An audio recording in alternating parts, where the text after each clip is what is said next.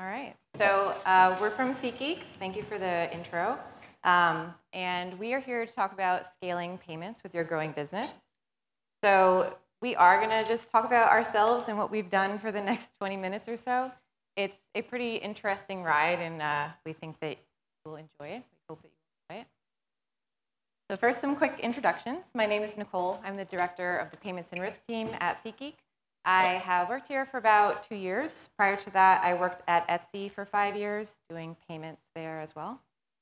My name is Vaibhav. I go by V, so that's fine. I joined SeatGeek towards the end of 2014, early 2015, and I now lead the engineering team that takes care of all payments and risk at SeatGeek. Cool. So we'll do a quick plug for SeatGeek. We have an app. We have a website. You can buy tickets to live events. And we've been around since about 2010. 9, technically, but let's go with 10. All right. So why did we want to do this talk? Since you're all working in payments or around payments, everyone knows that the opportunities and challenges that you face when you accept your first order are very different from the challenges and opportunities that you have when you're accepting your millionth order. So we wanted to just take you for a little ride about what was interesting in our journey doing this and some scary and cool things that happened. From an engineering perspective, it's you sort of accept that there's going to be challenges. There's going to be scalability and servers and AWS and all the other stuff that we all work with. But Justin set this up pretty well for us. It's when you're a really small person in this space, you don't have a lot of control. Like you might have the best standards, but you can't enforce them. So you have to be very flexible in how you process payments. Just like a 10,000 ticket, you could just go and buy 10,000 tickets from someone. It's very easy. They have a nice JSON API. But then when you need those Broadway tickets, you're working with the XML and XML and XML partner as well. So having a flexible partner that allows us to sort of do a lot of this stuff is how we've been able to do it. So that's what we can talk about. So we're going to talk about this now as we sort of journey through the business models that we've worked with over time. We started as a search engine. Then we moved to a native checkout experience, still sending the payment to our partners. Then we became merchant of record for transactions. We built a marketplace to accept inventory from consumers and smaller professional ticket sellers. And most recently, we've gotten into enterprise. So let me take you through this journey as we saw it. So when we were a search engine, we dealt in this idea of clicks. What was important to us was this idea of building a kick-ass interface, running our scrapers at night, going out there, getting all the events that were on the internet, getting all the tickets for them with permission from our partners. We were not scraping people without their permission. Well, in some cases we might have been. But we were essentially getting every event, every ticket we could find on the internet and putting them on SeatGeek with a kick-ass UI, assuming that our partners that actually sell these tickets will be able to handle the checkout process of this, right? So this is what it looked like. We had this nice map that we built. This is a recent screenshot of this map. We have vector maps now. You can zoom in, zoom out, whatever you want. We developed this idea, these numbers that you see, which is deal quality, where we look at 6 or 7 years of data about transactions and how they work, approximately to, well, I'm not going to go into detail, because one of the interview questions we have is how do you sound like an going into too much detail, but we had a nice breakdown of tickets and this blue button, and when somebody clicked on that blue button, that was a click. And that's how we were going to get paid, is get people to click on that button, go to a partner website, have them do checkout, and we'll be fine. And then that's when we started realizing that, well, it's not that easy because people aren't checking out. They get to the partner website, and that's a screenshot from 2018. Yesterday. So I just want to make sure that this is not 2013, this is 2018. And a lot of times people were sort of ending up on these checkout forms and just had to go through 6 different steps to do this. None of their information was going to be saved. They had to do this every time they bought tickets from us. On the left, that is a mobile checkout form that we come on. And it was just like looking at that on your iPhone screen wasn't ideal. If this is 2018, 5 years ago, things were not this good. Nothing was really well optimized. And around 2013, 2014, we started noticing this trend where a lot of the traffic that we were getting was in mobile. So we built our Android app, we built our native iOS app, and we were having people sort of do all the map stuff, all the selection of tickets, everything on native apps. And then with the click, the thing that was so holy to us, we were just sending them over to a website like that, which just, wasn't working. So that's, yeah, so we decided to build native checkout. And why did we want to do this?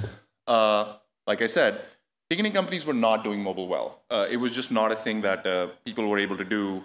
And, this great checkout experience that we'd built, or this great idea of how you look for tickets, how you select things on a map, how you do deal quality, none of that was worth it if you're not going to make any money in the end because people just weren't checking out. It was obvious that we needed to build native checkout on SeatGeek, but then we were thinking about, wait, we're a very small company. We don't even have a lot of engineers. And this is around, we had like maybe 5 engineers at this point. So we were thinking about, wait, how do we even get payment information to our, securely to our partners, right? Some of these guys were PCI compliant. They were like, send us a 16-digit PIN, send us your CVV, and we'll take care of this. And then other partners were telling us, well, we are not PCI compliant. We use this payment service provider, whether it's Braintree or Stripe, or one of them was actually a Spreedly customer. So we have a bunch of this stuff, but they wanted us to do the heavy lifting. So vault our credentials, just give us the token, and we'll do the rest. And one of the issues that we were also having was, this is how fragmented the marketplace was.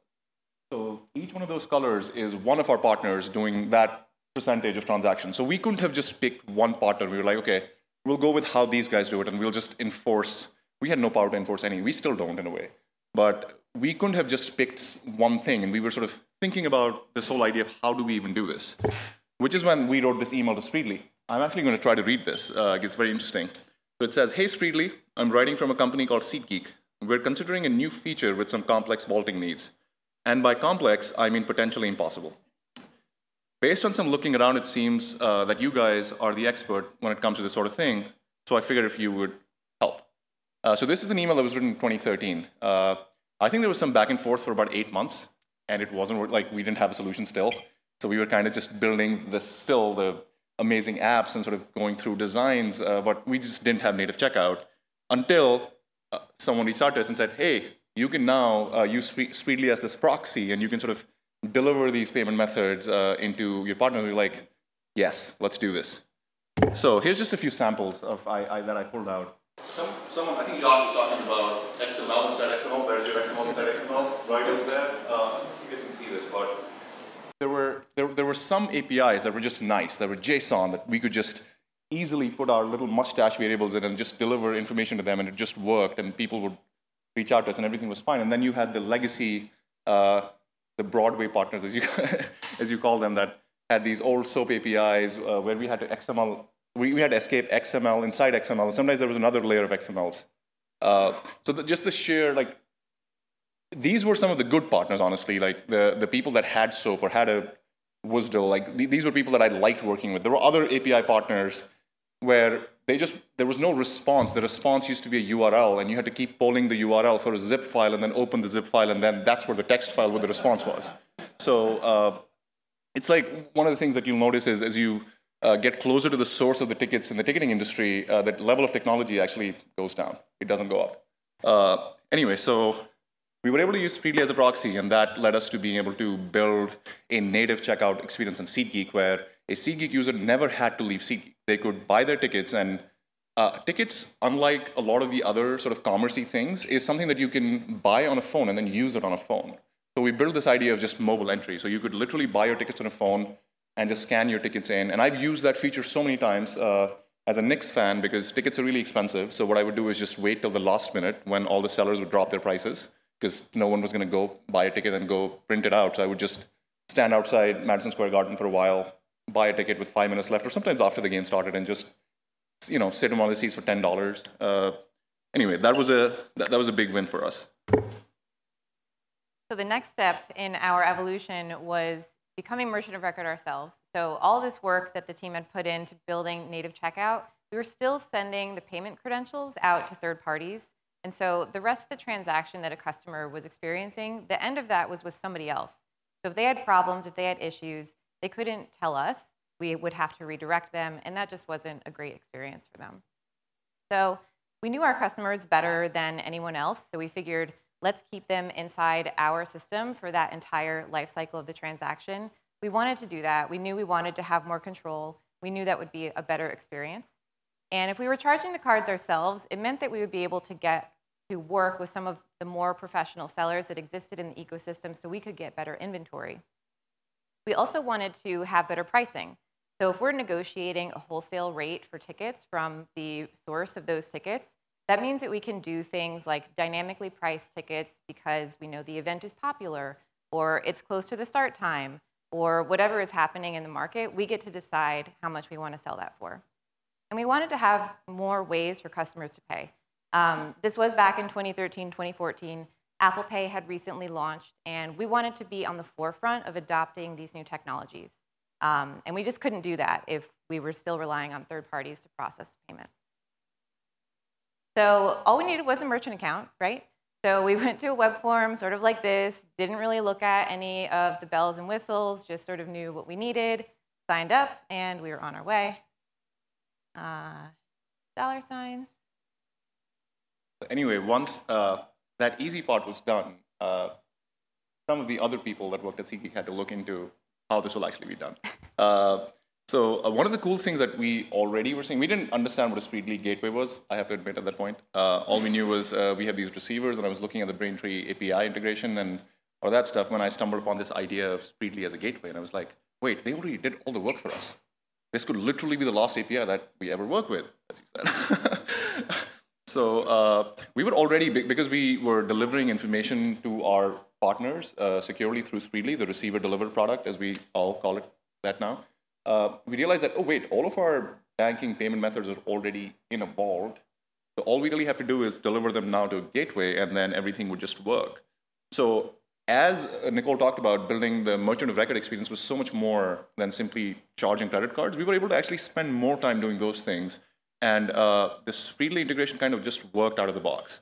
We didn't have to do much there. So we were already calling, I think we were already vaulting things. All we had to do was start authorizing cards through Spreedly, calling the settle method on Spreedly, in some cases having a void or a refund, but everything was essentially going through Spreedly. And we were like, wow, this is awesome. We don't have to worry about this at all. And then Apple Pay was, I think we worked with Spreedly, if I remember correctly, when we were doing Apple Pay. We had to, it was a complex process of uploading a certificate, but once you were done with all of that stuff, Apple Pay suddenly started working. I remember that day when it started working, it was like, there's no way this will work. This is not working. There's no way this is working. Android Pay was a little more work, but we eventually got to that point. And during the whole process, there was a lot of very productive back and forth with Spreedly and, Spreedly with Google, and then Google SeatGeek. There's a lot of back and forth, but eventually we were able to support all of these payment methods that we were hoping to be able to support. Yeah, so it was working. We put in the work, and we saw the transactions coming in. Everything was going smooth. We thought we were good. Is the clicker gone? The clicker is okay. So we knew we were officially now in charge of customer service, refunds, chargebacks, anything risky that happened on the platform. As I mentioned, customers were already reaching out to us, and we had to redirect them, so we didn't want to have to do that. We had this nice web form where people could talk to us, send us their questions, and then we also had to worry about fraud. We were slightly less prepared for this one. So we knew it was a thing. We knew what chargebacks were and knew about fraud in a general sense, but weren't totally prepared for what we needed to do to mitigate it. So this was our chargeback slide. The red dotted line was the arbitrary goal that we had sort of set for ourselves to say, this is what we think the limit should be. And for the first several months, everything was within the bounds that we were expecting. And then all of a sudden, out of the blue, we had that happen. Yeah, that was our oh crap moment. So we sort of had to scramble. And this was around the time that I joined the team as well. So we brought it back down. Don't worry, we're safe now. But there was a lot of stuff that we had to do internally. We had developed some internal tools that we're still using today, one of which is an order review queue system where we have some rules around what transactions we can review, which ones we want to accept, which ones we want to reject outright. We have some external partners that we're working with on the fraud side that are really good in this space. We set up those integrations. we pulled together a new team. So this was when the payments and risk team sort of started. And we have people that are reviewing transactions every day now, looking for risks in the marketplace and keeping everyone safe. And there was a lot of shared learning happening during this time. This was definitely a crash course in risk for SeatGeek. Very exciting. I like how I'm laughing now. We did all of this. We had a platform that people could do native checkout on. We could charge credit cards. Everything was going well.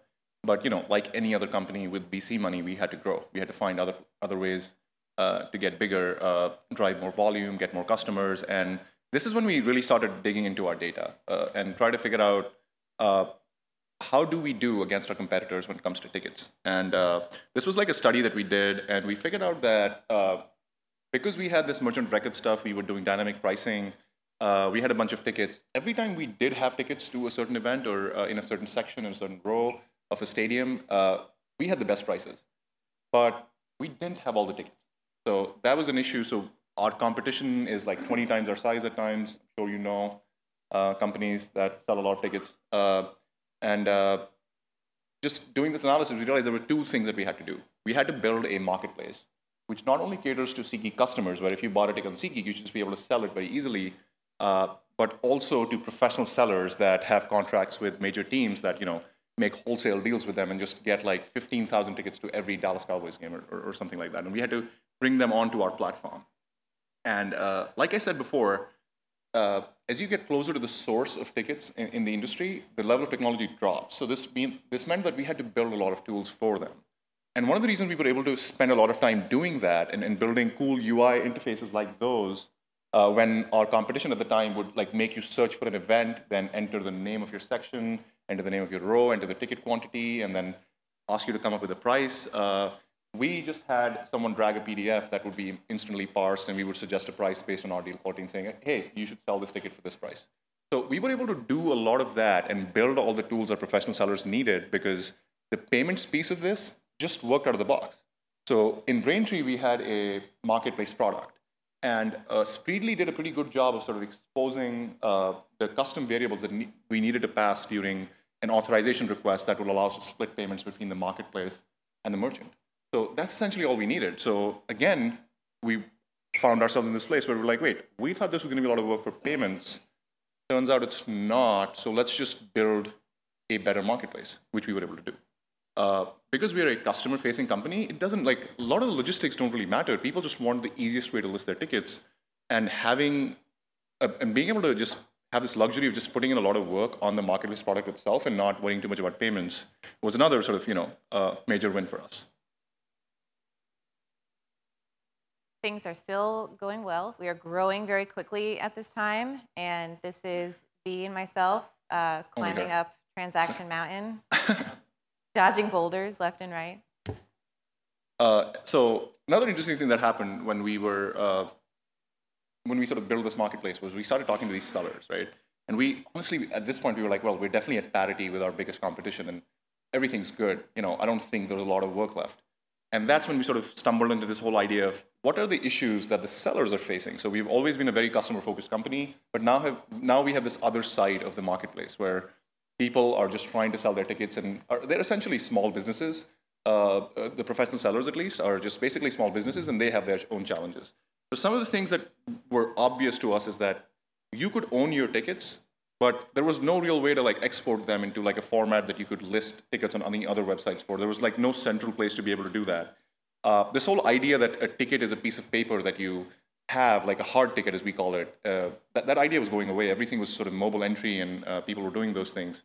PDF was still a concept, but it was definitely going away. It's like, what do you actually buy when you pay someone money? Are you just buying a PDF? It's so easy to lose. It's so easy to be stolen. It's like, I don't really understand this whole idea of PDF, but it did make things very convenient when it came to like reselling things. But now that idea of PDF was also going away. And then the sheer number of the long tail of event delivery methods that we just were not able to handle because we had no control over this was mind-boggling. So we had to be able to sell will call tickets, VIP tickets, meet and greet tickets, Rihanna backstage passes. There was just too much. The industry was extremely fragmented, and that's when we decided to sort of put some focus into saying, you know what, we are doing this well. But let's try to study the industry and see what is there a dent that we can make in the industry? Can we change how these things are looked at? So this sort of introduced us to a lot of the challenges that just existed in the ticketing ecosystem in general. So we had solved a lot on the customer-facing side. We were starting to solve a lot of things on the ticket seller side when we were servicing our platform, but there was still just a lot in general that we couldn't do anything about. So ticketing, if you're not aware, it's a really closed ecosystem. The ticketing companies that are out there in the space are controlling where people can sell tickets, where people can buy tickets, and the people that are organizing events, the teams, the venues, the promoters, they have a really hard time dealing with this because they have to work in such a narrow framework that is built by someone else and controlled by somebody else. There's also a big issue with data. If you can imagine, the ticketing companies do not want people to resell tickets. They want them to use them themselves. So what that means is that if you need to sell your tickets, or if you want to sell your tickets, whoever is showing up and sitting in your seat, that person's name is not on the ticket. That means that the team or the venue or the promoter has no idea who's actually attending their events. And it's a huge missed opportunity for them for marketing and for any other purposes that they have. And like V was talking about, as you get closer to the source, the technology levels just drop completely. These are all legacy systems, and the customers that are using them are huge, huge $100 million teams, venues, organizations that have a lot of prestige in the industry, and they're stuck using these like crappy things. So we thought maybe there's something that we can do about this. So this brings us to our most recent model that we've been having to work in, and that is enterprise. We are now a partially B2B company, which was a new thing for SeatGeek as well. And so how do we do that? We went out and we acquired a company. TopTix was a ticketing software company that was active in the United States, very active in Europe, Australia, kind of all over the globe, and now they are a part of SeatGeek. This has been really exciting for us, but sort of what was being referred to in the last presentation, when you acquire a company, you might be acquiring another legacy system. So not only did that happen, but we now had a lot of new things that we knew we were going to have to support that we've never had to think about before. So how do people pay in a box office? It's with a device that probably has to be EMV compliant, could be different requirements based on the country. We now have deposits. A lot of teams want to have their customers be able to pay for part of the payment for whatever they're purchasing. We have season tickets, so someone's going to pay a huge lump sum payment for like a bunch of inventory for a bunch of different dates, and we need to support that. And last but not least, on sales were a huge challenge for us in terms of scalability. We need to be able to process thousands of transactions in minutes, which is just something that we never had to worry about previously, and obviously there's a lot riding on us getting that right. So the company that we had just acquired, TopTix, we thought maybe they had solved this. Maybe they're doing something that we can just learn from and carry that over into SeatGeek Enterprise. And so when we reached out to the engineering leads in that team, we asked them, who did you integrate with for payments? Like, who were you working with? What worked well? What didn't work well? How did the clients like it? Tell us what was going on there. And the answer that we got was, well, we would just integrate whatever the client said they wanted. So we said, well, how did the client know what they wanted? So a lot of clients had the same requirements, but weren't talking to each other, and the company wasn't really recommending anyone in particular.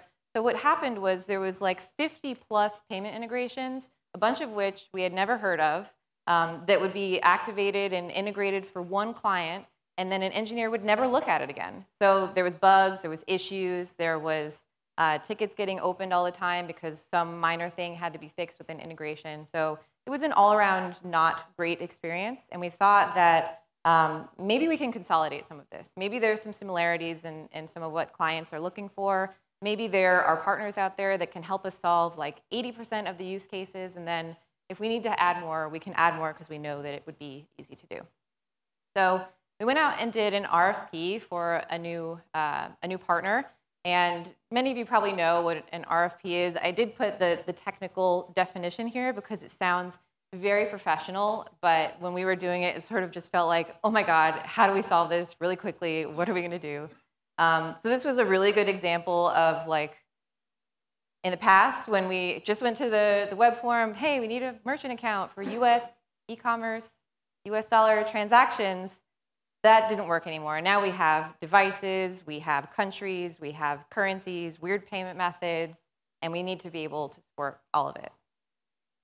So one of the themes that you might have noticed in the whole presentation, we were always running out of time, like always trying to catch up with a lot of this stuff. And I remember the RFP process where we were looking at a bunch of, I think there were 3 or 4, I think it started with a bigger list, but then we were down to the final 3 or 4.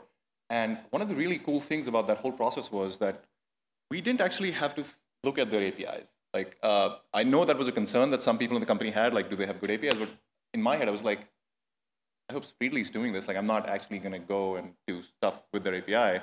So I was very happy to see that the one that we chose, in fact, the last 3 that we were on, like all 3 of them were supported by Spreedly. So I was pretty ambivalent from an engineering side, like whatever you pick, I'm cool with it. But then we did have to re-engineer our payment service. So this idea that we had one payment provider that was going to do our marketplace, that was going to do our box office stuff, it was going to do everything for us, that idea basically completely broke down. And we were in this partnership. We were the official ticketing partners of the MLS, which is the Major League of Soccer. And we had signed Sporting Kansas City as our first team. And then we signed, I think, 2 more teams that we are ticketing this season. And we needed these solutions quickly. So we... Slack, we use Slack. So we had to really build this quickly, and then we sort of modeled our payment service based on the fact that Spreedly allows you to have multiple gateways. So maybe we can modify a service to invest heavily early on in the transaction when you decide which gateway to use. So look at a transaction, look at the users that's making the transaction, look at the IP address of the person that's making the transaction. How can we make this extremely generic where payment processors, instead of like being integrations and code, just become data? There's a list of integrations. They're all represented by this one string that, it's a gateway token that Spreedly gives us. And all we have to do, like my coding problem was simply given a bunch of attributes about this transaction and this person, pick the best string, and that's it.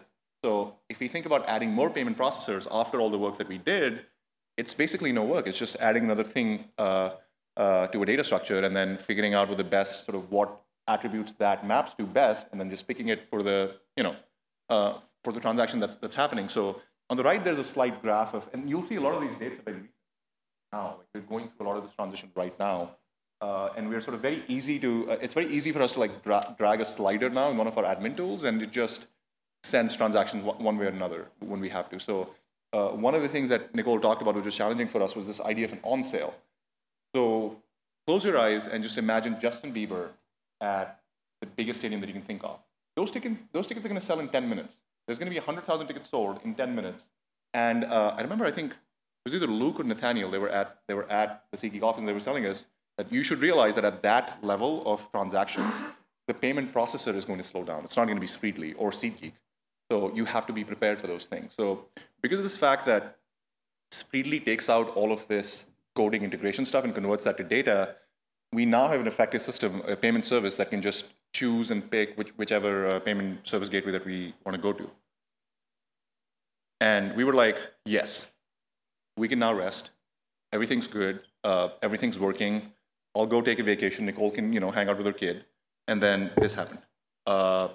So Cowboys, for those of you who don't know or don't follow football, are the biggest sports team in the world.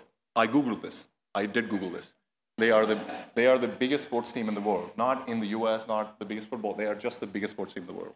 So this wasn't supposed to happen. There's no way this can happen, but it did happen. So this started another mad dash. It was like, I thought we were done. And then, well, I'll let Nicole talk through the rest stuff. Yeah, so that happened. I think we had about 6 weeks to get it up and running, not only to make sure that all the payment stuff was ready to go, but that the software that we had that they were going to be using essentially as their entire ticket manifest was up and running and integrated and installed. So this is us on the right. This is to the right of this is a wall, and then on the other side is the window where people walk up and buy tickets at the box office. So we're in the box office with the devices that we're installing so that they can accept payments in their box office. And this is just a nice picture of AT&T Stadium. It was before a soccer game that we got to attend while we were down there visiting. And it was just a completely surreal experience and kind of brought together all of the years of hard work that we had done on the scaling payments, oh my God, how do we do this side? And it is working. So again, from the engineering perspective, when we were sort of given this news that, oh, you've signed besides the fact that I'm a Giants fan, I didn't like this news. I'm a Giants fan too, so it was also a little disappointing in the sense that, wait, so what do we have to do now? How does this affect our payment service or our newly sort of created this? A couple things were very easy. So if the Cowboys wanted to use a different payment provider, we could just add that as another gateway to that list that I talked about. Sort of the other challenge here was that for all the good things that our backend primary system does, the UI for everything, the customer interaction is still SeatGeek core, right? So we had a bunch of payment methods that were in SeatGeek that needed to make its way back to our backend sort of primary ticketing system so that people could be charged for season tickets through subscriptions, et cetera, where someone's sitting in the box office. So the idea is there's a credit card that lives inside SeatGeek.com that somebody bought an MLB ticket with. Now I need to make that credit card go from there all the way into our box office software so that when they call to renew their season tickets possibly for the Dallas Cowboys, the rep sitting there can simply click a button and they just do this. And the interesting thing here is that there's a gateway store method that allows you to store tokens, which did not exist for this payment provider that the Dallas Cowboys used. And I think it was done just in time. I think it was delivered the week before by Spreedly, so thank you, Spreedly, for doing that. Listen, you said this is the lost payments API, so I didn't want to do it myself. That's all I'm saying. So they were able to deliver that method just in time, and then we were able to sort of launch the Cowboys. So the future, that long arrow. I thought we were going to fix the arrow, but anyway. So the future is very exciting. Based on what we've shown you, as I was going through building this deck, it seemed like we had already done a lot, but then there's so much more to do. We have maybe 5 or 6 primary teams in the US. Are any of you like English Premier League fans? Soccer? We also take 25% of the Premier League, by the way. We just signed Manchester City like 2 weeks ago. So the future is bright. From an engineering perspective, there's a couple of things that I'm very excited about. It is to take our core platform and make it international, which means there's going to be more types of payment methods. There's going to be more types of countries that we have to support, maybe more payment processors. And then also this idea that we built, the SeatGeek Enterprise is also known as this, in the US, we also call it SeatGeek Open, because we wanted to syndicate our inventory to every possible place. So there are competitors that we have that call our APIs to sell our tickets. And we want to keep going with that. And some of these use cases are very interesting because it's one thing to sell your tickets on a channel that is traditionally e-commerce. Like if Amazon was selling our tickets, that's very easy. Like they have everything set up. But we want to target places that are not traditional e-commerce channels, like a website that just shows you the latest scores, and maybe they want to sell tickets to the Dallas Cowboys. So we want to enable all of this commerce happening. So there's a lot of really cool payment cases. Some of them we have already solved. Some of them we're sort of working out on how to do. But the future is very bright from that perspective, from an engineering point. And then I know Nicole has more. Yeah, so not only do we want to empower the ecosystem itself, we want to empower the fans, and we want to empower the organizers of events. So you can imagine you've purchased your ticket on SeatGeek, you show up at the event, you sit down, we know where you're sitting, and we have your card on file. If you want to order a hot dog at a baseball game or a t-shirt at a concert, we should be able to enable that and just hit your card on file. And then the team also knows what you bought. So when you come back, maybe they think like, oh, maybe they'll buy a hot dog again. Like these are all things that we think would be really cool to make every experience with payments just super seamless for customers while also providing a lot of value to people. And you're all peers, as we were saying before, but you're also fans, I'm hoping, and in a way customers. So if you had never heard of SeatGeek, I just made this over there. So if you use the PAYMENTSfn code on SeatGeek, you'll get $25 off. So have fun, have one on us. And if you know people that want to help us do this, we're also hiring, so talk to us after. But thank you.